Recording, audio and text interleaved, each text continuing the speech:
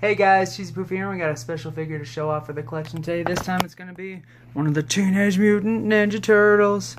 And these big giant things are from Bigboystoys. They're from the Bulkyz collection. We'll start off with Raphael here. So you can also see designed by Foon Wong. And these ones, although they're huge in their own right, looks like Playmates is actually going to be releasing a smaller variety of them. They were showing them off this year at San Diego Comic-Con, but these things are huge. I haven't actually pulled any of these guys out of the package or shown them off yet, so this will be the very start for that collection there. So Bigboystoys, the Bulkyz, yeah, look at Raph, he looks super crazy. Bam. And before I pull them out though too, there was a signature series for these, and that's actually what I'm going to be showing off. But each of the turtles had a special part that was for Splinter. So there was only 500 varieties of the deluxe figures. So once we're done with this, we'll be able to show off a full Splinter as well. So let me pull Raph out so you guys can see him up close. So this guy is really crazy big. You can just see the size almost look like they could be human size. The little metallic that they got there. So this is the Splinter, like his feet and everything, his little torso. So he's got a little bit of his belt on, the bottom of his robe there, and his little tied up rat feet. Splinter! And of course it's got little areas where it plugs in. And that's the only part that's going to catch you off by surprise, that they tell you, of course, hey, we want to loosen these guys up. So make sure you use a little hair dryer to soften it before you just try to piece it together. Hopefully I'll remember that in the process. And Raph looks crazy.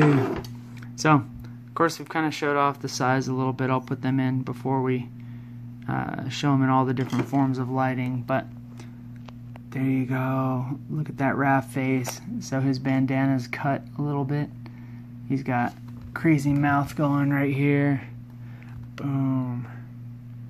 So little Raphael R on his belt. A few little packages there.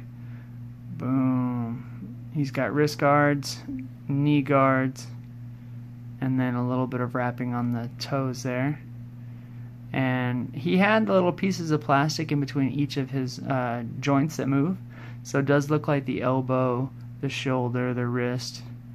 You got the hips there, and then just a little bit for the ankles. You plug these ones up so you can actually put the size inside there. There's all the logos though. Boom. So Nickelodeon, Ninja Turtles, Bigboystoys. Fook. Oh man. So this guy's huge. These little parts that go in the back, you can literally just go ahead and put the size inside of it. So that's one way that you can do it, or you can of course have him hold his hands up and everything. So I'll do that and just give you one little fancy look of him and all the lighting. He definitely looks pretty awesome here. So putting him all together though for you guys, you can see how fancy that looks. His giant green shell. So cool.